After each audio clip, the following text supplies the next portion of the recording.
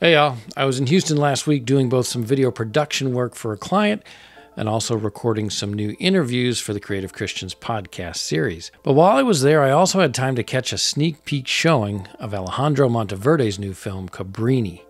How was it? I'll tell you all about it in my review coming up on the other side.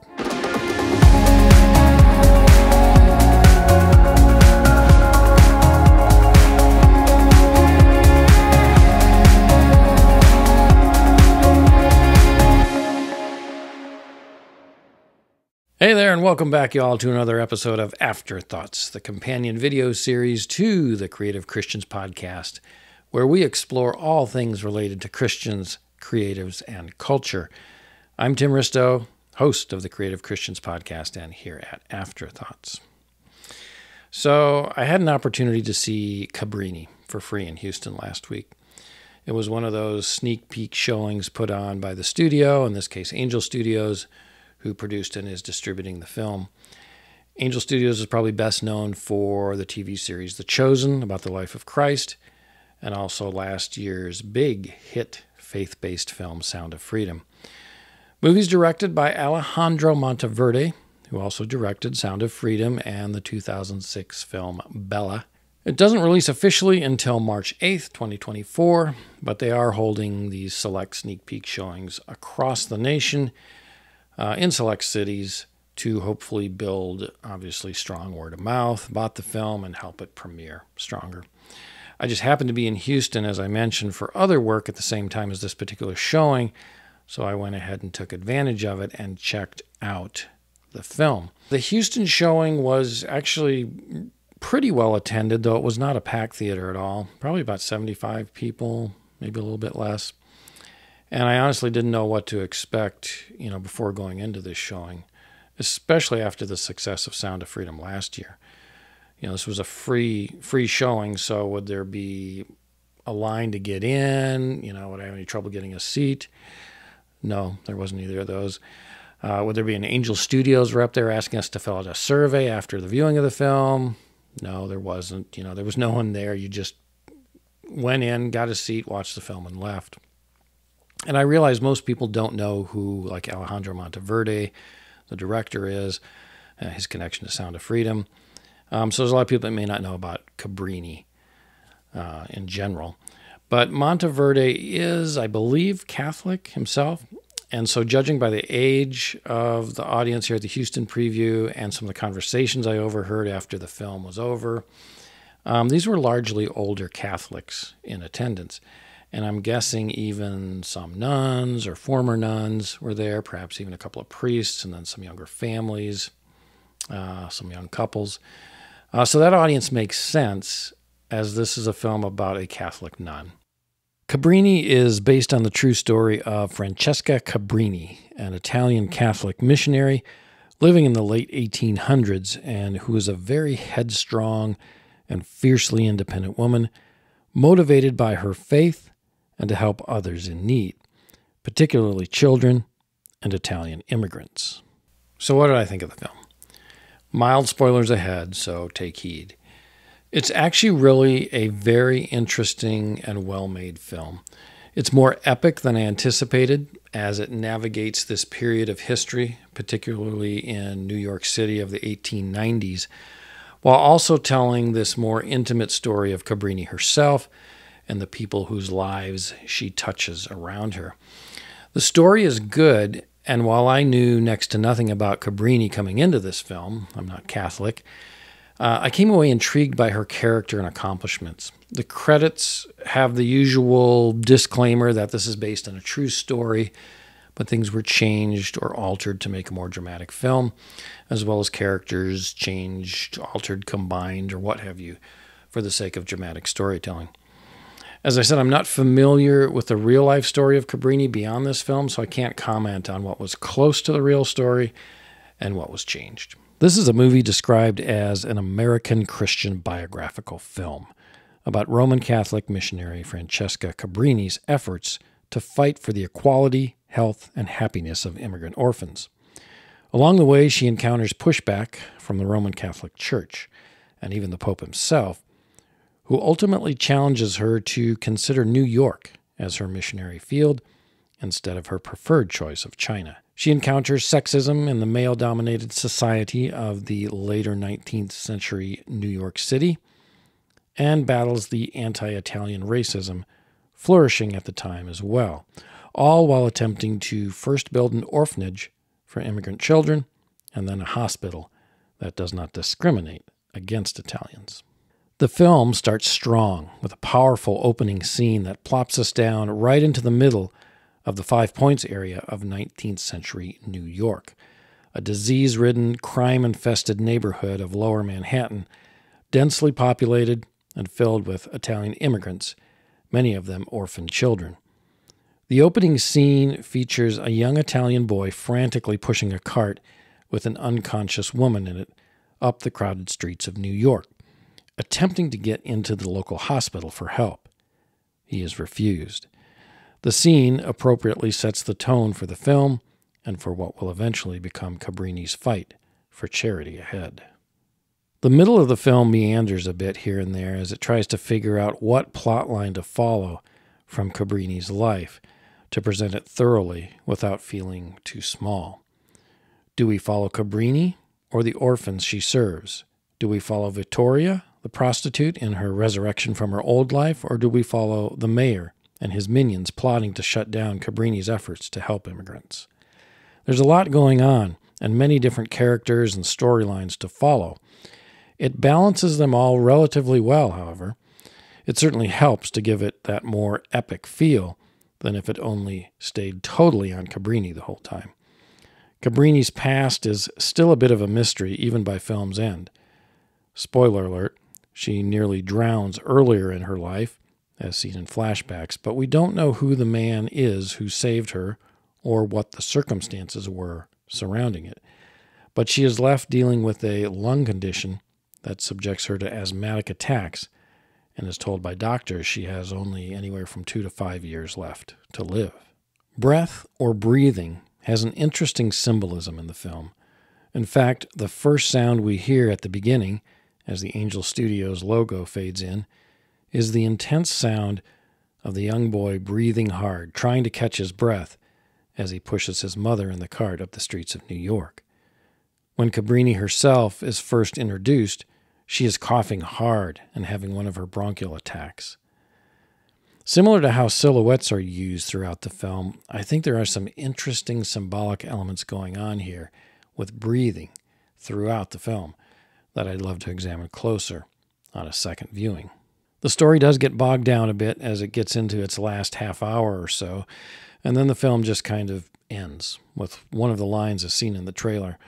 I won't say which one so as to not spoil it for anyone, but it seems a little bit abrupt as to where the film story ends in her life story. But to their credit, the filmmakers close the film with a montage of photographs and animated graphics showing the real-life accomplishments of Cabrini from that point on until her death, and the impact her life and work had on the world. Like I said, it was more epic than I anticipated it would be, but also intimate in telling her story. It's really a beautiful film to look at in many ways, much more so than Sound of Freedom. Even though it's largely a grittier film about Cabrini helping the underprivileged in the 5 Points area of New York, the shots and framing and fluid movement are often gorgeous to look at. It's a much more stylish film visually than Sound of Freedom was, and makes select and relatively effective use of CGI to recreate different period-specific shots and backgrounds. It works. The scene of the orphan boys in the boiler factory as chaos ensues is perhaps one of the weakest use of CGI, but for the most part, it feels like we're in New York or Rome of the late 1800s. It uses the big, broad shots of the cities or the environments to help accent the story, establish mood and atmosphere in effective ways. There's beautifully framed shots like this one, as seen in the trailer, of a funeral wagon and the people around it done all in silhouette. Awesome shot. I also think of this shot, as partially seen in the trailer, where we push in on Cabrini as she sails aboard ship, leaving Rome, headed for New York to begin her ministry there, as motivated by the Pope. The shot starts with this push-in, then continues on through the porthole, out and down into the water, segueing into paper boats with flowers on them set adrift on the water, and coming to rest on what I think was a flashback to a younger Cabrini on the shoreline, setting those boats adrift on the water. It's a great sequence that feels very fluid while moving the story of Cabrini, her past and present, forward. The cinematography by Gorka Gomez Andrew is impressive. He worked with director Monteverde on Sound of Freedom and other films. I really see his growth as a cinematographer in this film. It's very much a film lover's visual feast. It's great stuff. Monteverde continues to grow as a director as well. This is another true-to-life, very human interest story, much like his past films, and he focuses on people and their emotional drive and spirit. He directs the actors very well, and the action is well designed too. This is a much bigger story, however, and while he handles it very well, it may be a bit too broad and big of an effort to fully capture with this runtime and budget. I don't know what the budget was. I looked it up and haven't been able to find that out yet. But as with Sound of Freedom, whatever it was, I'm sure it wasn't huge, probably bigger than Sound of Freedom, and they used their budget well, and the film looks very good. But it's a story that is somewhat epic in scale and covers a lot of territory and some very big issues and large-scale locations. While Monteverde manages it all really well, I can't help but feel that the seams do show in places, and at times it feels a bit smaller than it should, even though I was pleasantly surprised how epic it did come across. Acting in the film is very good. The woman who plays Cabrini, Cristiana Dell'Anna, is very believable and simply becomes Cabrini. I never once thought this wasn't the woman she was portraying. She disappeared into the part.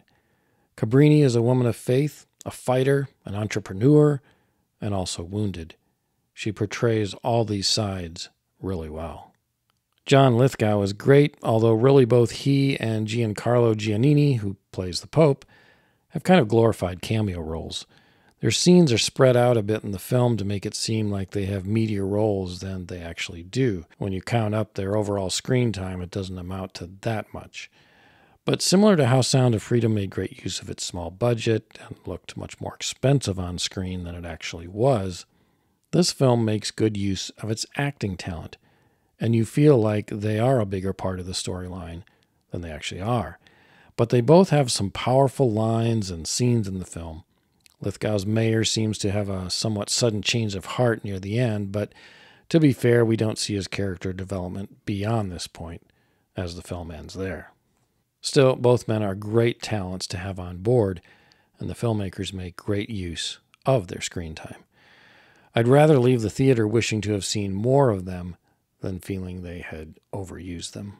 David Morse, another great character actor who's been in a ton of films and TV series over the decades, including early on in the TV series St. Elsewhere, is wonderful here too.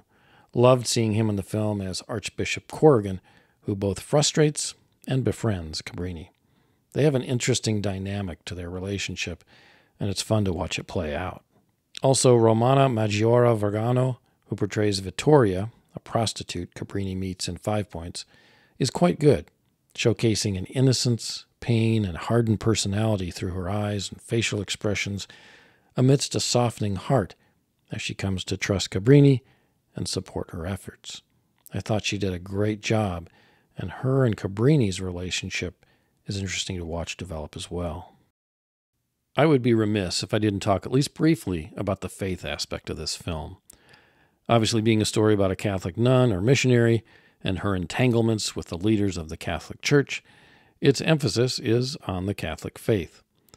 And while the faith aspect is more pronounced here than in, say, Sound of Freedom, it still is not overt or preachy. At a key moment in the film, Cabrini does quote a Bible verse, which sadly I cannot remember at the moment. It may have been Matthew 25:35 about helping the less fortunate. But she states it very pointed and direct. There are obvious expressions of faith in helping people and fighting for those in need, the less fortunate of society, and in speaking up for those who don't have a strong voice in society, using positions of influence to help others in need. I think there's also a great message of forgiveness in Cabrini as she embraces the prostitute Vittoria, among many others, and helps her to move beyond her past and grow in her faith. But from what I remember, there's not necessarily a clear-cut message of Christ is the way to salvation. If it errs in anything, this may be it. It's much more about this eventually sainted woman who is fighting for the less fortunate and trying to do some incredible good in the world, which she does. Her faith is a part of that, but not necessarily front and center, and the biblical message may be a bit secondary in this story. I like when a film is more real and genuine and not overtly preachy, but this being about a missionary may have left some of the biblical message a bit too soft in favor of telling a more social warrior story. Again, I really need to see it again before I pronounce any firm statement on that aspect of the film. You may ask about the politics of the film.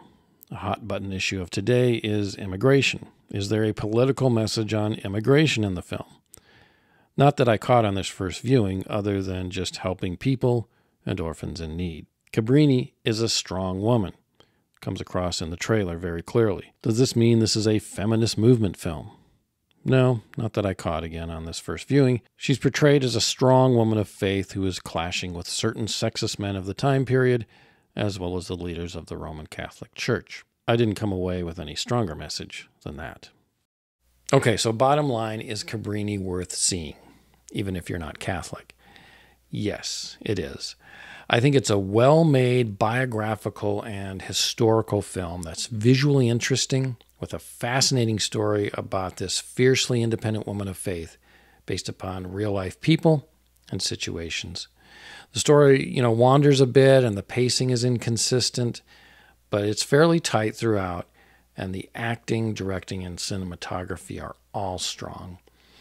The filmmakers aim high, and while they may not have completely reached the heights they aimed for, it is definitely an engaging film to watch with interesting characters and a fascinating perspective on a period of American history that I was not as familiar with. I would certainly recommend Cabrini, and while it's not as intense or provocative of a film as Sound of Freedom, it does make for an engaging and thought-provoking time at the cinema.